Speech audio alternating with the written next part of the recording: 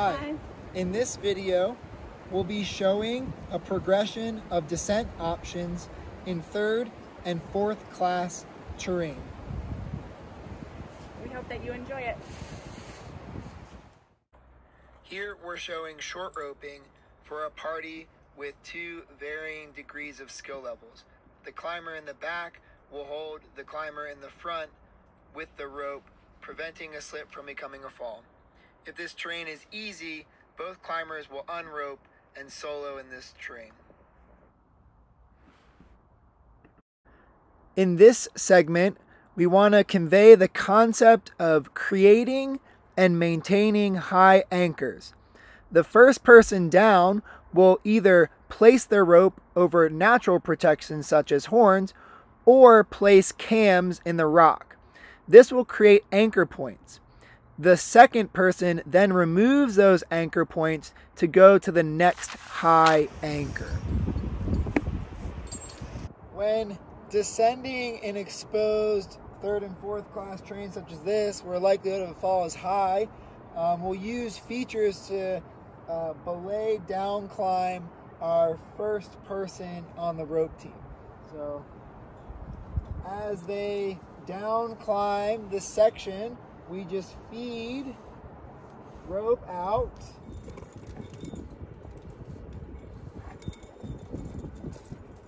and then we'll ask our partner to pull the rope down as we descend as well. Sometimes you'll arrive in terrain where your exposure doesn't warrant down climbing for either yourself or your partner. So this is a fairly advanced skill, but we'd still like to show it. I've belayed down climbed my second to provide security off of this strong horn. And now, to provide security for myself, I'll put myself on belay on the other side of the horn.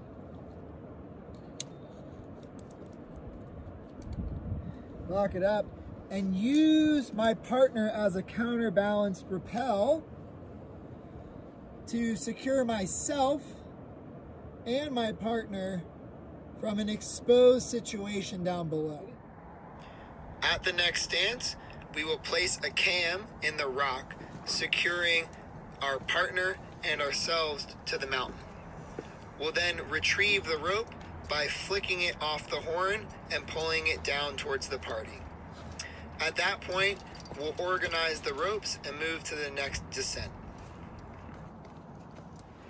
We'll continue the conversation with descending in third and fourth class terrain by introducing the equivocation hitch. This is generally considered a temporary anchoring system where we can build a rappel or a lower off of it so that we don't have to down climb in exposed terrain. The first thing that we want to think about is how do we get our second team member down. In order to do that, I'll flake my ropes out into a nice pile and build a temporary anchor using my own cordelet. Then I'll get my partner onto a lower. This could also be a rappel, but let's just use a lower to demonstrate a new technique.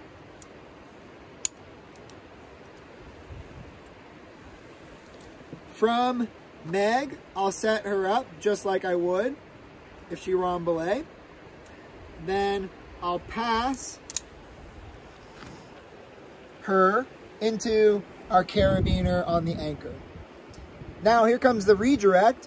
I'll redirect the brake into that same carabiner and lock it up. Make sure that everything's tight.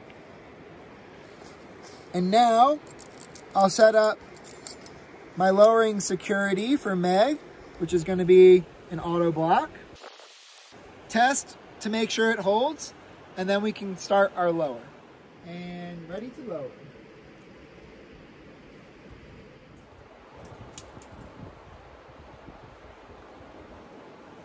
I'm just being aware of where she's placing her feet, making sure not to go at an unreasonable speed, either too fast or too slow. Now that our partner is safe and on the ground, I'll start to break down our lower and our temporary anchor. Remember that this hitch is a removable hitch, which requires some practice to get right. We'd highly recommend doing this under the supervision of an instructor or guide or more experienced person that knows this system, and also doing it in non-consequential terrain.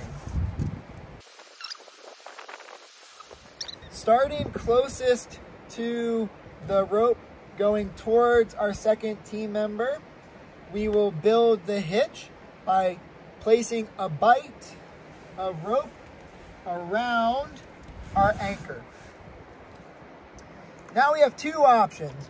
We have the strands coming to me and the strands going to our second team member. We'll pass one bight through our initial bight that went around the tree. When we pass that bight, we'll pull the other opposite strand that I just talked about. Now using the opposite strand I just talked about, we'll create another bight through our new bight, and we'll repeat this process. So every time that I tension and pull the hitch, that strand goes through the new loop and we pull the older strand to tighten. Now I pass through again and I alternate about 6 or 7 times until I'm confident that we have enough daisies to support our weight. Now I'll make that last loop fairly long and tension everything up. This will be my rappel line, and then my excess rope coming to me will be my pole line. I want to make sure that I have enough rope coming from my coils to the anchor that it doesn't weight my lowering system. I'll then place myself on rappel and test my system one more time. Now I'm ready to rappel on the equivocation hitch. Once you arrive at the bottom, you'll alternate pulling strands to pop the daisies off the equivocation hitch. When they're all finished, they'll release and you get your rope back.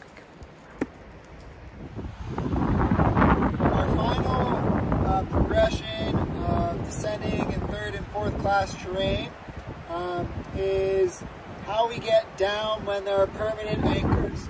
So it could be just as easy as threading the rope through and then both rappelling, pulling the rope and continuing. However, we'll show another technique because it's fun to learn and it will build your toolkit. So here we'll show the redirected plate lower. So the first thing that I'll do is secure myself to the anchor and set myself up for rappel by extending my rappel setup. And then clip into the system. Now, what I'll do is thread my partner's rope through the ring and then ask them to tie back in.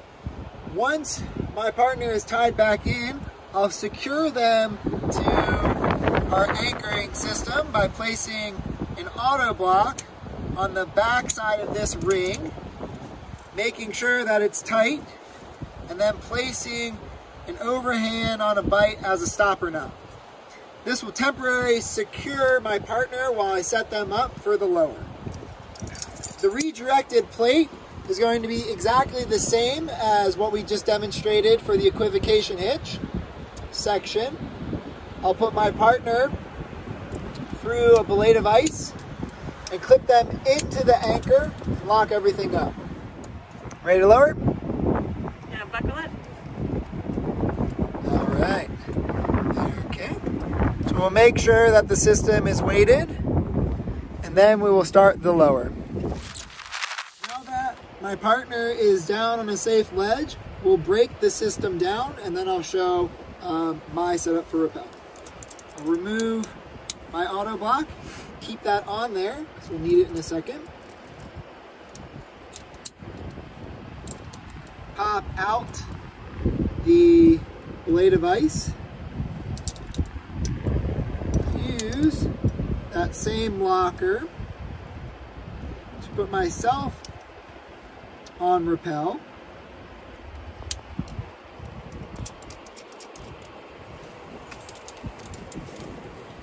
Put my auto block back on both ropes. Make sure that it grabs. Weight the system. Take myself off of the anchor, and then I'll continue to rappel.